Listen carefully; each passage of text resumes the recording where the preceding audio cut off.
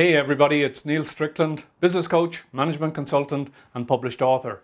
This is where I teach small and medium businesses to reach their potential using articles, videos, ebooks and intelligent business software. In this video, I talk about the magic of mind mapping for kids.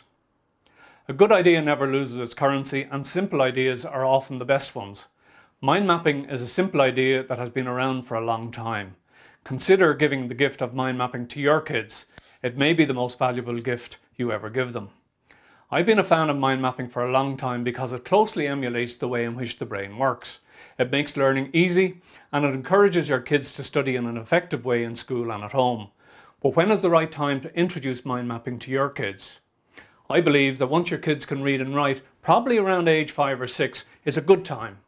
Why so young? Well, given that kids' brains are like sponges for absorbing information, the sooner you offer them a structured way of learning and a tool for recording related information in visual clusters, the better. Although individual kids may be auditory, visual or kinesthetic in nature, memory works on the basis of association, and the visual impact of connecting related things in easy to see and understand written formats, it has tremendous impact on their learning ability. It begins with showing them how to cluster related things around a subject heading. For example, you might ask your child to place a bubble in the centre of the page with the word school written into the middle. Then you can ask them to draw wavy lines like spokes from a wheel away from the central hub. At the end of each of these wavy lines, ask them to write down a single word that relates to something they see or do in school. Once they've done this, ask them to add a wavy line to each of their new words in the direction of the edge of the page.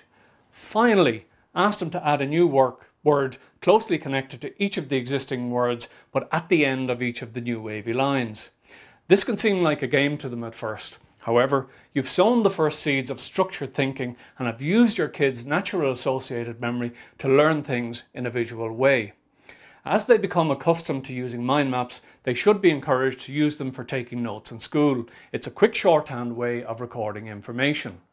When they get to the stage of doing school tests, they should be shown how to summarise entire chapters of their school books on a single page mind map. It really is that simple, and your kids will thank you for this gift of learning in the years to come. Once they become addicted to using the computer, you can introduce them to electronic versions of mind mapping, which can be bought cheaply on the internet and downloaded immediately. I taught my daughter how to mind map in junior school, and now she has a thriving online business selling her school notes to other kids. Although she's still at school, she makes tens of thousands of dollars each year. The potential is enormous. You can visit her website at juniorcertmindmaps.com. Mind mapping has literally hundreds of different applications, and it can turn anyone into a structured thinker as well as supercharging their memory. Remember, you can start your kids mind mapping on just a single sheet of paper with a pencil and gradually move them to a computer-based mind mapping program later.